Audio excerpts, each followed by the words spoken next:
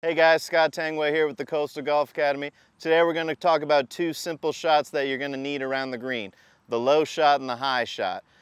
And it's very setup dependent. So take a look here. If we're hitting the low shot, we're going to want to see that ball a little bit more off the back foot, handle slightly forward, nothing crazy, slightly forward because that's going to help us shoot it out low with less loft. If I want to go for the high one, we want to change the setup. We're going to go here, we're going to play the ball a little bit more in the middle, maybe open up that face a little bit because that's going to use the bounce more and maximize the loft for us. So guys, when we're doing our short game, don't just aimlessly try and hit it next to the hole. You got to pick your landing spot, pick your window, and aim small, miss small. If we go about that, you're going to be much more consistent. So I'm here, we're going to go with the low one first. I've got my window here, I've got my landing spot just after. See if we can pull it off.